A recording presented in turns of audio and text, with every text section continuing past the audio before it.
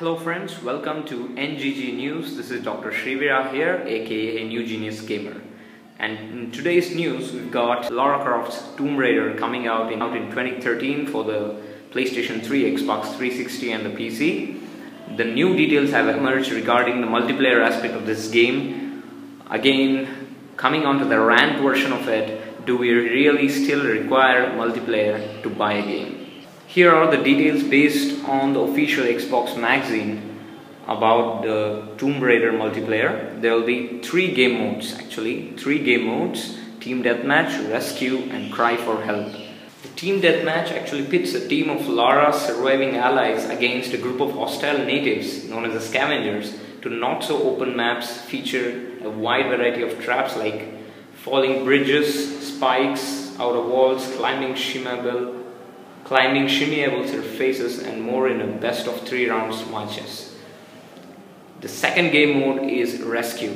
This features a group of scavengers who have to collect a set number of medicine packs over a rotating set of destinations. The mode gives survivors a bleed out time which you can cut short with a brutal melee finisher. The third game mode, Cry for Help, features a strong emphasis on discovery and collection where the action takes a backseat. Other details regarding multiplayer includes player can select from a deep roster of characters with different states and loadouts. Weapons include primary firearm and bow, sidearm, grenade style projectile, climbing axe that serves as a melee. XP gain can be applied to stats and purchasing more advanced characters.